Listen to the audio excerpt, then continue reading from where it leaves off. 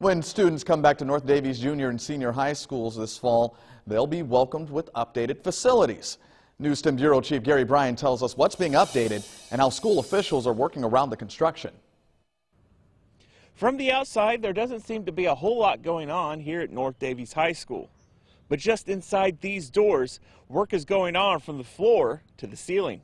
Jody Berry has worked at North Davies for 23 years. In that time, she has seen problems come up at the school. We're very proud of the school, but it is an old school, and it was time to update systems, whether the kids notice them or not. Upgrades are part of phase 2 of school construction. Many changes are behind the scenes on most school days. Wiring and electrical work along with fixing water lines. But there's even more. This fall, we're looking at filling in our swimming pool and replacing all the exterior windows.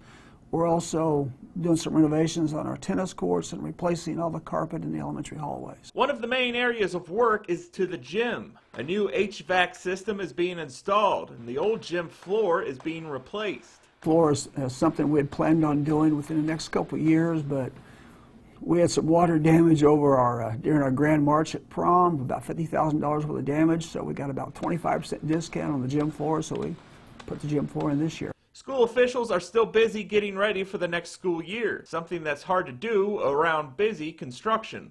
It's been exciting. It's been a challenge, not having power some days, not having the network up some days, not having water running, which is what we're currently under. Phase 2 addresses the south side of the building. Once complete, work will move to the north side for phase 3. Despite the challenges, Barry says it'll be worth it in the end. You know, we're always happy to make improvements to an already awesome building, and the fact that we can make the kids even more proud of the facility that they get to attend. School officials hope to start phase 3 next summer. In Davies County, Gary Bryan, News 10.